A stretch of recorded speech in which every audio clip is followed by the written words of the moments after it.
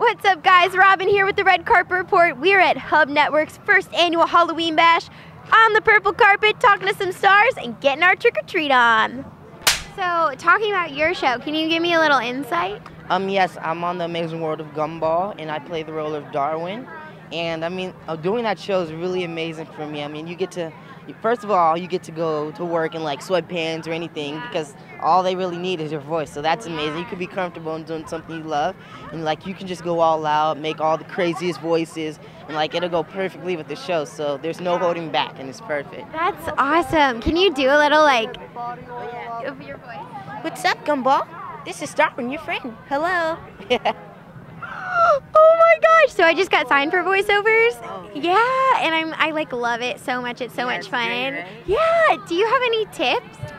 Tips? Well, what I do, I like to drink a lot of Gatorade before I go in the booth. It really helps my voice a lot. Okay. And you know, just go all out. Don't be scared to like, because it's better to go all out than just underplay the role. So just go all out and do the best you can. And then if they like it, you get the job. So that'll be great. Like, just go all out and have a lot of fun. Just do the best you can.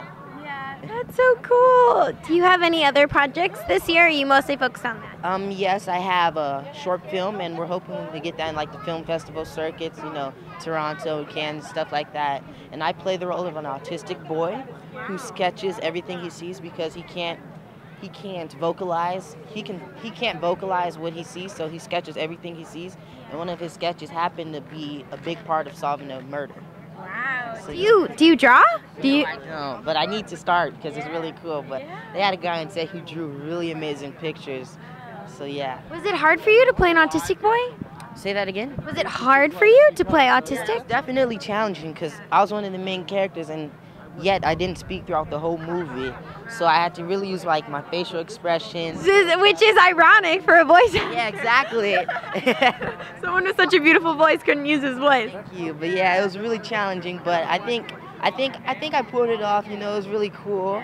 And it was a really good challenge, and I like challenges myself because without challenges, there's no way you can get better. So. Are you still in school? You just look really young. Oh yes, I just started high school this year. Oh my gosh! You're gonna be so popular at high school. I bet you already are.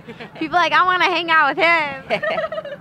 How do you juggle school and acting? Well, my school, they're very supportive of like my acting. You know, when you go on set, they have a teacher there, so I'll just tell my teachers at school I'll be gone for like a week or so, and then they'll give me the work in advance, and then I'll do it on set and bring it back. So it meshes together all well. Yeah. Well, you have fun today. So nice to meet you. Great encouragement, too, from a voice actor. Thanks for watching. If you like this video, like it, subscribe, watch all our other interviews.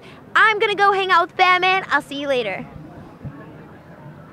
Guys, I'm not actually Robin. It's Ashley.